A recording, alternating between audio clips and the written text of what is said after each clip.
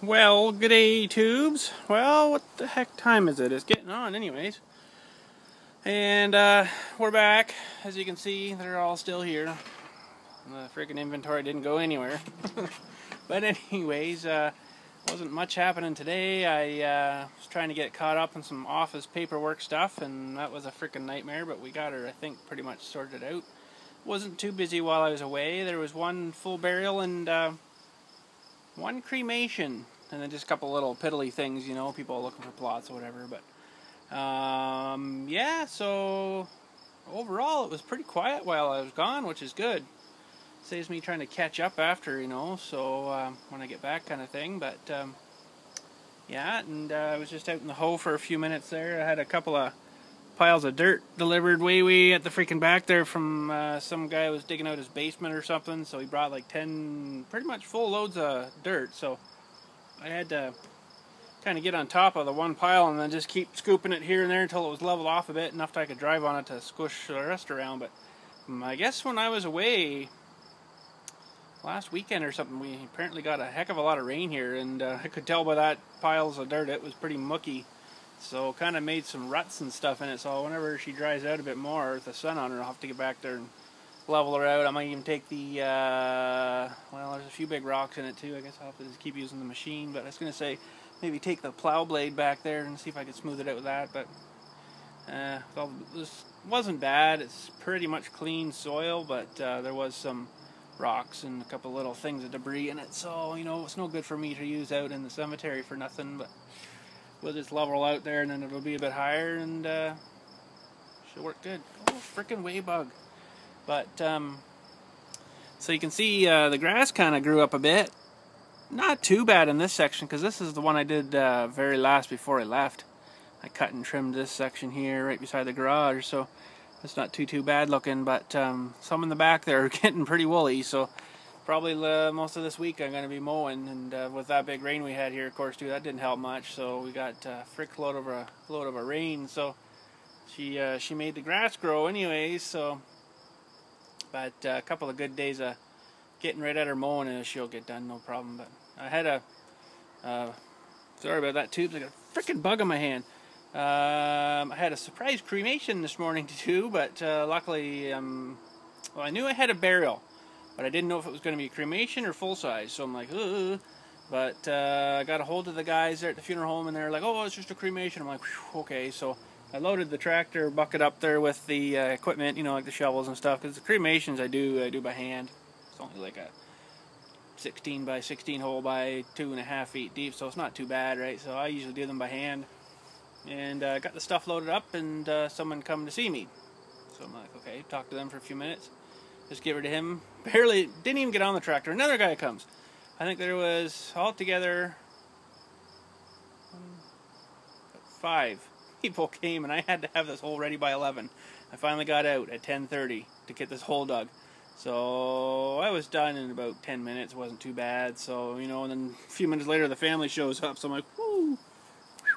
But I started at about 9 o'clock to get out to dig this friggin' hole, and oh, people after people after people. So sometimes that happens here. If I'm working right at the garage here, I'll just get bombarded by people coming to ask me, you know, where's Joe buried? I don't know. Back there somewhere. He's dead. Doesn't really matter, but whatever. But I always help them, you know, because I know if I was there I'd want help. So I always help them anyway. So. But it gets to you after a while, you know. But sometimes I can't even work out there because it's so freaking crazy with people, you know. But whatever. So yeah, we got all that situated, and then had a bunch of paperwork and stuff to do in the office. Got that straightened around and straightened away. And what else today? Played with the backhoe back there and stuff. Oh yeah, the cement guys did a couple of new foundations, so that took up a couple hours this afternoon as well. So that sort of sucked, but oh, frickin' wayfly! Holy crap! I wasn't holding my phone. I'd be blasting you with bug sprays. But yeah, that's about all I got accomplished today. The first day back to work. So, anyways, what do you do? But I had plans to go get some more steel. Didn't happen for the trailer. Didn't happen. You know, a bunch of other things I wanted to do. I did get the mower back on the tractor, which I'm sitting on right now. And haven't mowed anything yet, but I had to sharpen the blades too, so got them sharpened, and yeah, put the mower back on. So got everything ready to go, but just never got to do anything. But I want to head up maybe in the next few days and get another couple of 3 to 4 lengths of that 2-inch square, 1/8 inch thick stuff for the trailer, and then I'm gonna hopefully get working back on that soon. So and everything else looked fine when we got home. So it was a friggin' nightmare, of course, through Montreal and stuff. And what else? It wasn't stopped in Montreal. It was congested with traffic, but it wasn't really bad until we got back to Toronto here, into the express lanes and the collector lanes and crap, and then it was just like frickin' kibosh. So I'm like, okay, I gotta get out of here. So we ended up taking the 400 north to Highway 9 there, and then just whipped across home. So it's like I'm not waiting in traffic for another like 2.5 hours just to get to the Highway 410 to head north. Frig that. So we just did it that way, and it worked good. So, but yeah, I can't really think of anything else off the top of my head. Oh, there was a few comments a while back there about the pig. Let's see if we can see the pig. The pig tank. So what that was is a 40-pound or 30-pound propane tank, expired one. And we were down at the for a walk down the railway tracks one day, and we seen all these things, you know, from the railway, and I'm thinking, huh. So I took a couple of those big bolts for his eyes. You know, they were like really long bolts with the threads, and I guess they held together or something on the tracks, and chopped them short and then nailed them on for friggin' eyeballs. And then of course his nose was a great big nut, and his ears and his lips were one piece at one time. So this little square piece here was actually at the tab on the end of this. So I just chopped that off and then put those on as his lips, and then those little thingies as his ears. I don't know what those things were for, but and then this thing here, the curly tail thing, is let's see if we can see it a little better here. It was something to do with holding those big plates onto the tracks, and then they nail those on, I guess, or something. And then he's got the railway spikes there, the nails for feet. So kind of just welded that all up, and I had to get some of this pretty piggy pink, and geez, it's starting to rust already, and that was a good coat of paint I put on there. But anyways, so yeah, that's what he is. And this was the square nut here is actually where the valve was, so we just ripped that out and then welded all this stuff on and made a pig. So I'm always looking for like smaller tanks too to make smaller little pigs with, but it may not look so good with the bigger parts, you know. But yeah.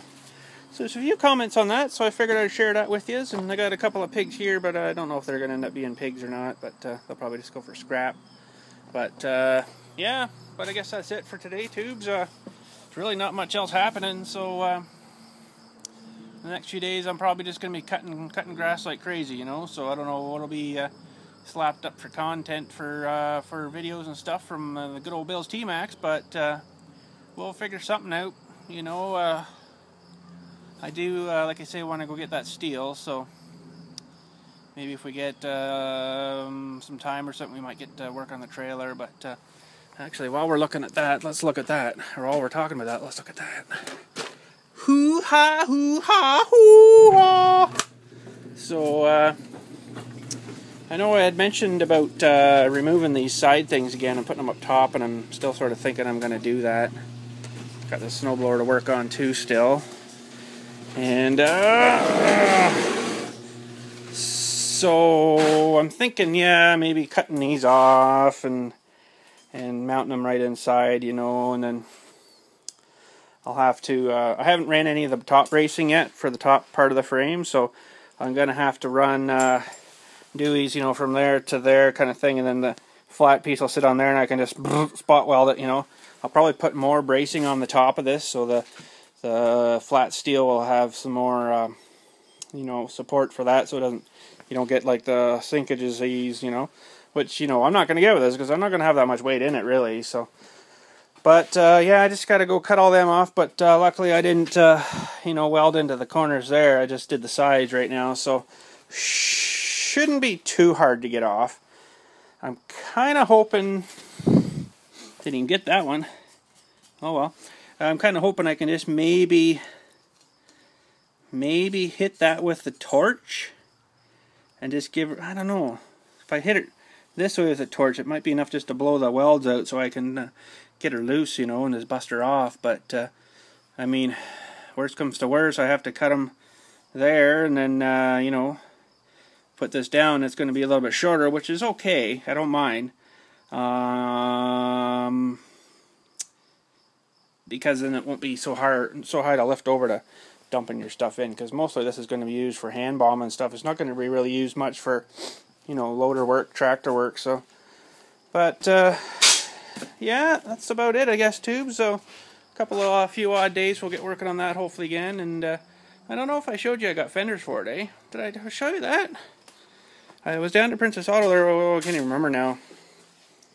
And what the frick else did I get? Just miscellaneous-y sort of stuff. Oh yeah, when I was working on Buddy's trailer there for the seals and bearings, I picked up a set of the frickin' fenders. So that's, of course, you know, sitting a bit high, but she'll sit in there somewhere. But yeah, that's the way she's going to be, I guess. So it's the way we're going to do her. So anyhow, tubes, I guess that's it for today. And remember, dear rocks, I made those. Freaking right.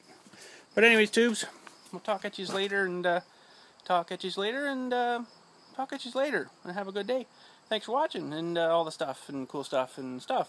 So anyways, we do have a mail video coming up soon, but I got a few mails while I was away. So I got a question for somebody from, I think it was Hong Kong. I have to double check that packaging, but it come with just a pair of like sunglasses, and I'm curious if there was a letter or something that was supposed to be attached to it, but I don't even have your name or nothing. So if you want, just send me a PM if you watch this, and let me know if that was you, so I can, you know, at least mention you or something. So anyways, I guess that's it, tubes. Again, that's it. So have a good one, tubes. We'll talk at you later.